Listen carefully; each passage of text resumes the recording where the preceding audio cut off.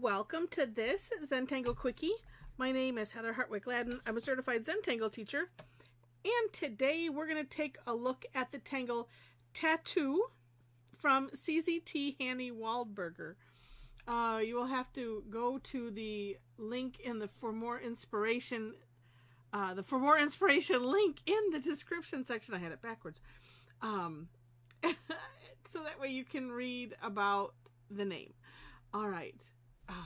And this is a neat, it is a grid pattern, but it's really neat. And the options, well, Henny just gave us 3. I can picture a lot more in my head, and I'm sure you can too. All right, so I'm just going to do, let's start with what's essentially one box, or one could call it a fragment. All right. Well, that didn't line up. Oh well. There. Okay. Each box starts with an orb in the center, and of course, I'm going to do this bigger than I think. You get to decide what size orb you want. Okay. Then, from either side, well, it helps if it's sort of in the center, but you know, it doesn't matter, right? We're gonna, oh, I'm sorry. We're gonna draw a straight line on, you know, from all 4 sides coming in. What I like to do on this is using the hollabow concept, which is to, I'm continuing the line, but what I do is I pick up my pen, travel it over, put it down on the other side, and continue on. I'll do it again. Just because, I mean, really, this, you could go, okay, from here to here, here to here. But even though this is a grid pattern, I think it's good to use the hollabow technique, because then, okay, you have more of a chance of having it look like it's, you know, like this orb is over the top of the intersection, if you will. Sometimes, not so much as you, I'm not even going to point it out. Okay. Because it doesn't matter. All right. Next. We're going to, this is an interesting aura. So we're going to aura, you know, both sides. So in this corner, and if you just want to watch for the first one, so I'm picking this distance, and then we're not auraing the curve of the orb. We're going to like box it in. So just coming out, coming down like that, and then aura that bottom part of the box. Oh, wait, it's like a big W. All right, so we're going to do that in all 4 sides.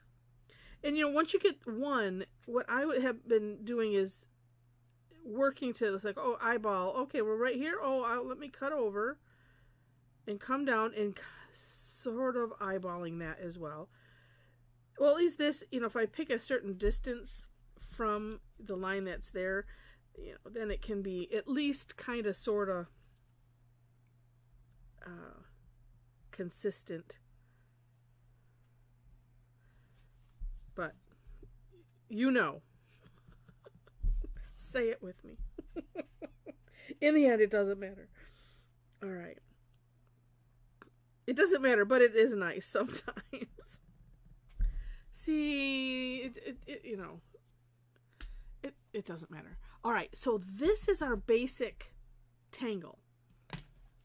Now, let's see. I prepped some of these, so I apologize. You know, because you guys sometimes you tangle along. Well, you can hit pause and set this in a 4 square, and then come back. And oh, here we are. It's like a cooking show. But I've pulled this out of the oven. So I have everything set except for that last bit. Just because, and let's see, we have 1, 2, 3, oh, but wait, we have 3 variations, and I didn't do, well, that's okay. We're going to make this one of the variations. All right. I thought, I don't know where I'm thinking. Oh, and let me, okay, put this at the bottom. Okay, so here's one of the neat things. This is why I saved this. Don't look at that. About when you're doing it in a grid is you can, and I'm just kidding. So like I'm going to start on this side just because. Come around, down. Now, you can, if you wish, stop at that intersection, do all four, or like I did down here without even thinking, just continue it on its path, you know, and do the next one. And then let's see, we can fit in this corner. And what's kind of neat about this is at some point, let's see. Oh, and I could just continue on here. This kind of can make it a little confusing, maybe. I kind of think it's kind of fun. And I'm going to let me do this single box right here. And same thing, eyeballing, you know, to get them to kind of match up if you want. All right. And yeah, still on the lines of it really doesn't matter. Let's just do from here. And then I'm going to continue on. And then here I can continue on. And then turning my tile so it's comfortable, right? And we can continue on here. Whoops. Oh, there we go. It's a little bit slanted there, but it lines up. So that's what's neat about doing it in the grid. And you can just, you know, line up the places that you can. And it just, I don't know, I think it makes for greater continuity in all of it.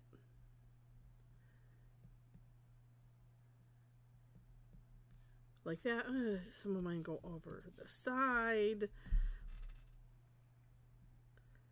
Okay. There we go. All right. So this is what our basic, you know, if you just want to stop with that, that's what you have. And it still looks neat, right? All right. So here is variation 1 that Hanny provided. And that was on each of these, you know, little corners that are around the orb, just making a straight line from that corner out, you know, to whatever, you know, to the corner of the box that it's in. Yeah, in the corner, Heather, in the corner, not missing the corner, but, you know, it'll all be good. Just Penn decided we're making this real.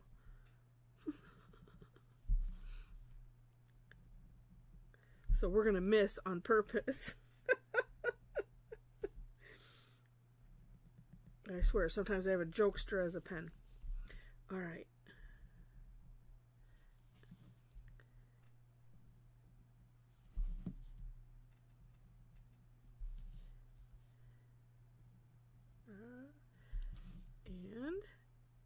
And of course, you know, there's a lot of ways you can have fun with this. And isn't it neat that the meta pattern that shows up?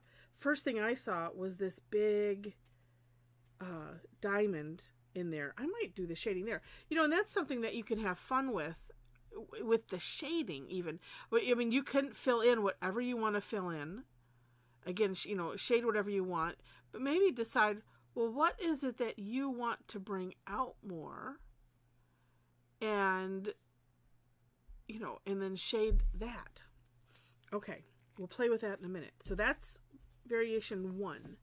All right, so then, okay, now if you're tangling along, hit pause and get it all set up so it looks like that. Oh, I didn't need to switch that, but okay.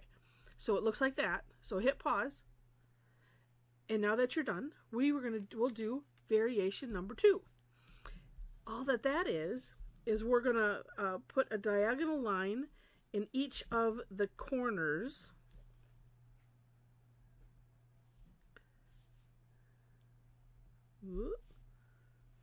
And however, you know, far in you want to cut that off is up to you.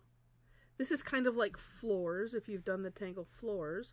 Although, well, floors you can kind of curve that line a little bit, more like rounding. This, we're just doing it straight. But on this, could you do that? Of course.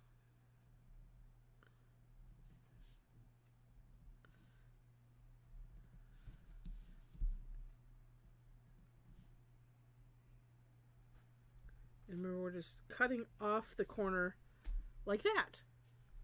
And so there is variation 2 that Hanny provides. Okay, last one now. If you're tangling along, hit pause, and we'll get it to this starting point. So hit pause. And now that you're done, this one, we're going to do one more aura in here. So on either side. So same thing, and we are, aura-ing that part too. Oops, and you can, same idea if you want, you can, work all the way across.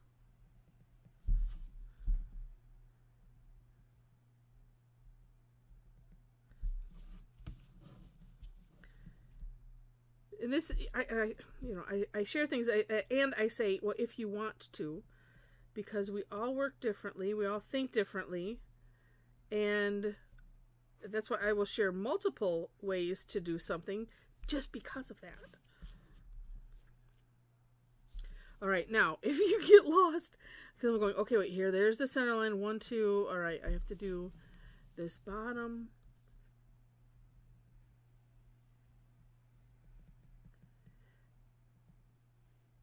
And honestly, the thought is just popping into my head.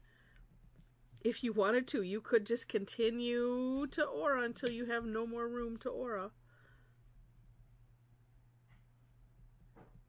That could maybe be neat, especially if you made the orbs a little bit bigger.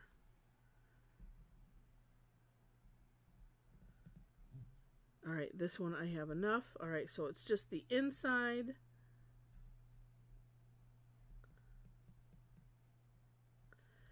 And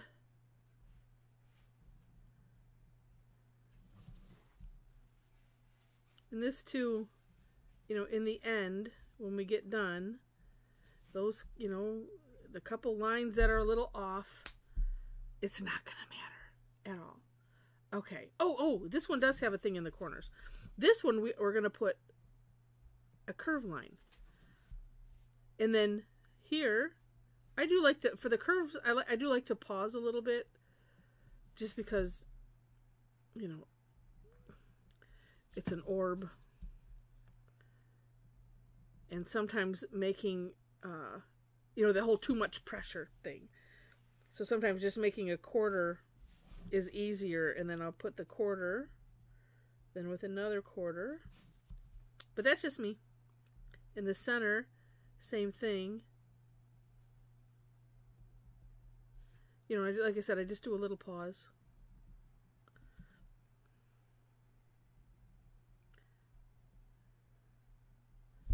There we go. And that's that one. Fun. Fun, fun. Okay.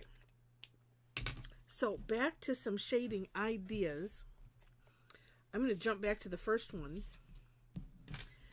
because I'm really thinking let's have fun with this diamond, and I'm going to put graphite on the outside just because it was popping out. And I'm going to debate whether I do anything else, because there's a lot of filling in that could be done. It is all up to whatever you want to do.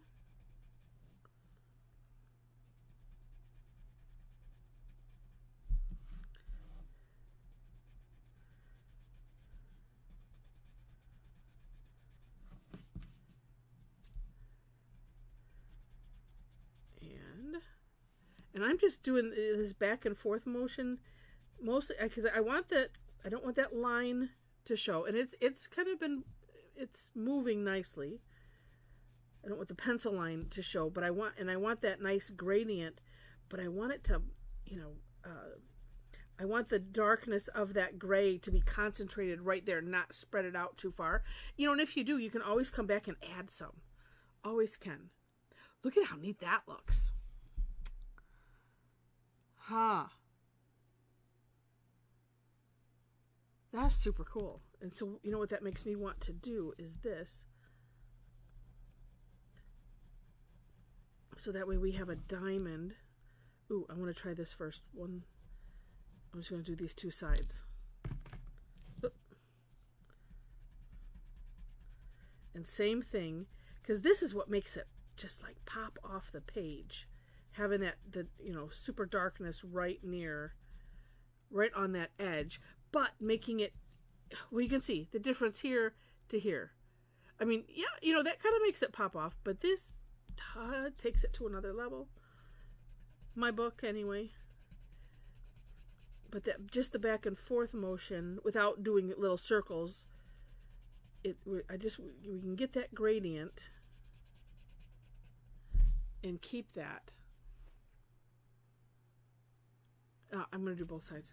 So if you were working, just a little hint, if you're working on a toned paper, you could do white on those sides. And then it looks like it just really makes it 3D pop off the page.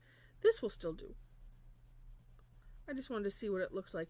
And, with those two, because I was thinking, ooh, how would that make it pop? And it does.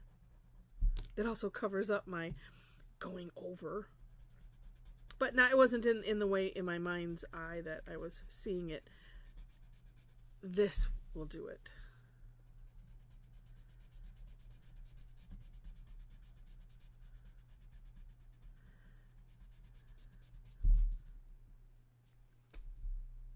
And, okay, I can't resist. If you want a little contrast, because it's nice to have contrast. You don't have to, of course, but I am going to, like I said, because I can't resist. Let's put the little shine dot in there.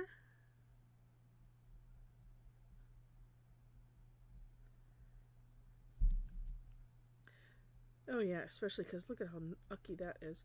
So you can, with the filling something in, you can redefine a little bit if you need to.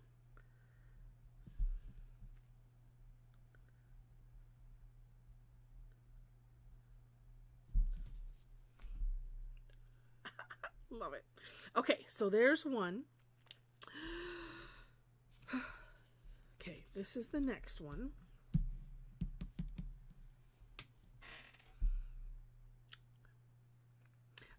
I think I'm gonna do as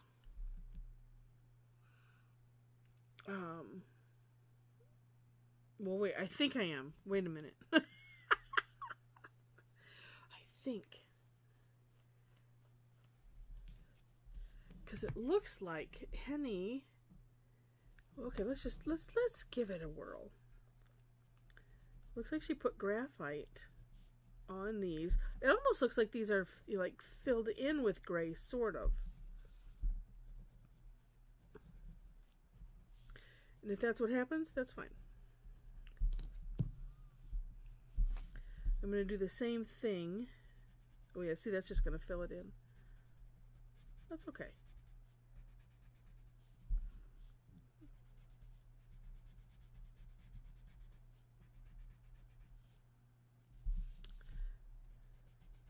It fills it in, but because I'm just doing this back and forth, it's still leaving it darker right in the center until I do something like that. Oops, didn't get these. Sometimes I think doing this way seems like it's a little bit less graphite used. And oh, well, heck, it looks like it's filled in. Let's just fill around there.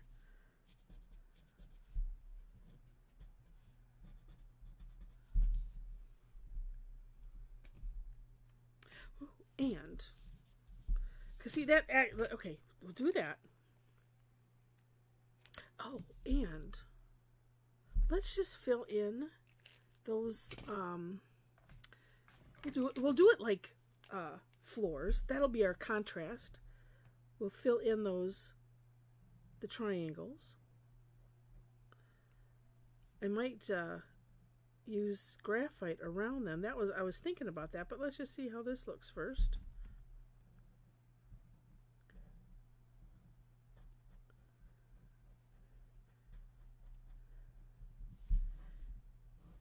All right. And this is where it's really handy to have a thicker nib pen. This graphic one is brilliant for filling in. They have thicker nib Micron pens, but they're different, and they're kind of, they're hard. They're just like a giant, of what we already have. And I think those are seemingly more for drawing thicker lines initially, where this is just great for filling in. It feels like a brush tip, but it's not loose. Like, the brush tips come to a real fine point, and they feel more like a paintbrush. I don't use them enough because I like to have the control. The whole not an artist thing. Oh, I'm feeling like those the orbs need to be filled in, is what I'm feeling like, because they're just sitting there. Okay. And so so the graphic one is a great investment with your tangling tools.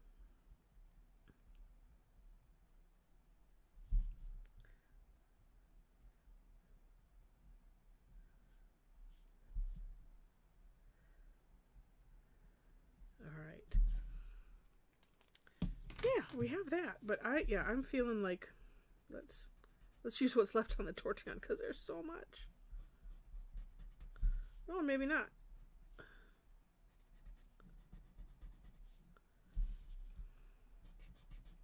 Nope. Good to wipe off the graphite like that. Just use what's left, and then you can always add graphite. You can always add more if it seems like there's not enough.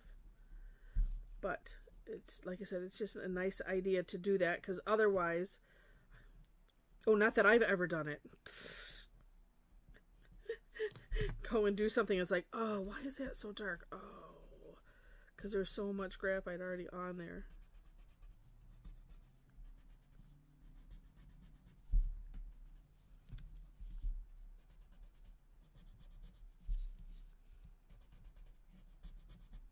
All right.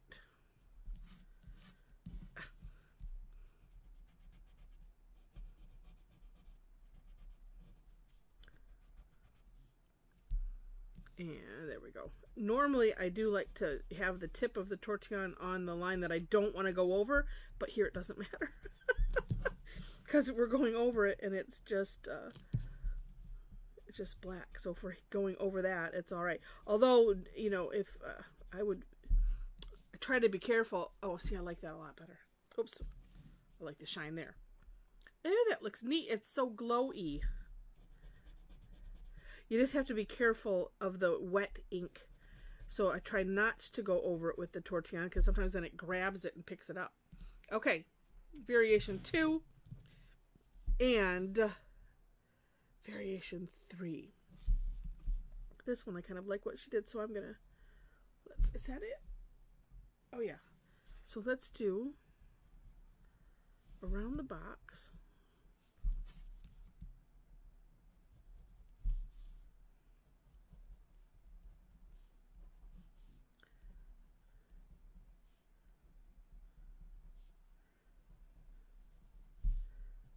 And yeah, while my pen is while my hand is here, did I do that? Oh, I did. Good. Whew. All of a sudden I was seeing, I was like, wait a minute, that doesn't look like it's enough times around.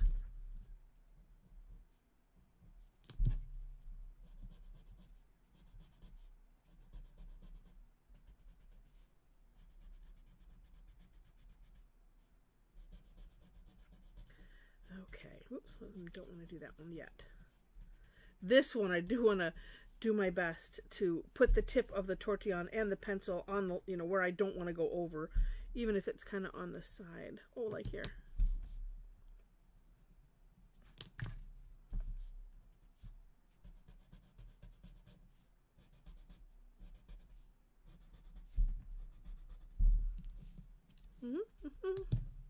Oops. I think I like it.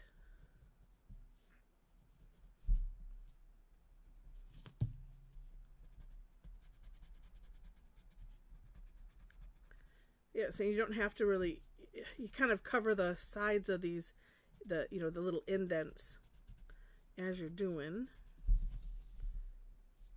Yeah. Neat.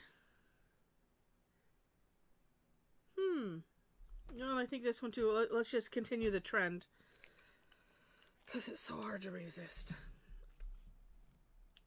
especially with these little ones.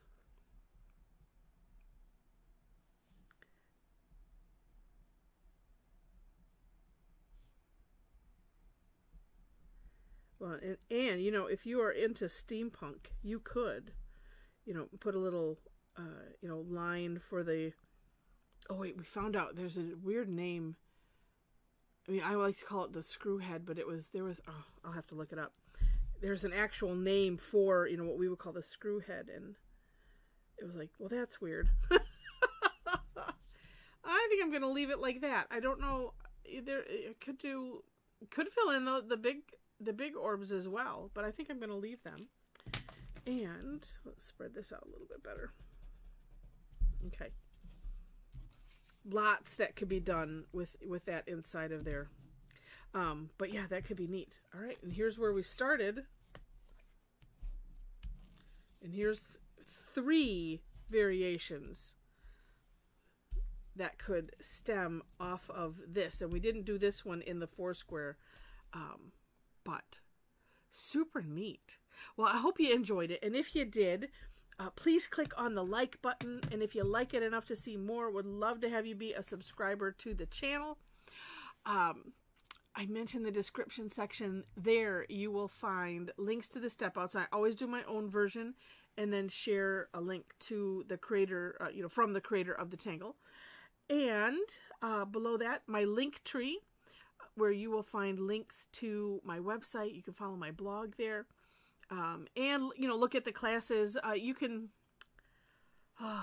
right now, the only classes is, if I have one posted, which I think I need to I need to move the one that's up there, the most recent class. You can purchase replays. You can purchase the paid classes. I don't yet have links there to sign up. Although I do tell you where you can go to sign up, so that way you get a reminder. On the Linktree link, you will see I post on Eventbrite and Meetup.com, also on Facebook. So you will find actually there's 2 Facebook links. One is the icon that takes you to my page, and so you can follow me there. The other one is the big bar that says join the Tangle Addicts community group. And so that's a Facebook group, and there are 4 questions you have to answer in order to gain entry. But we have a lot of fun. There are a lot of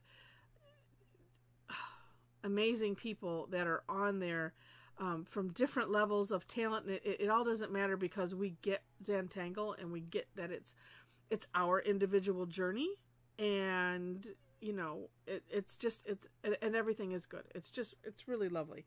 So if you want to join us there, do.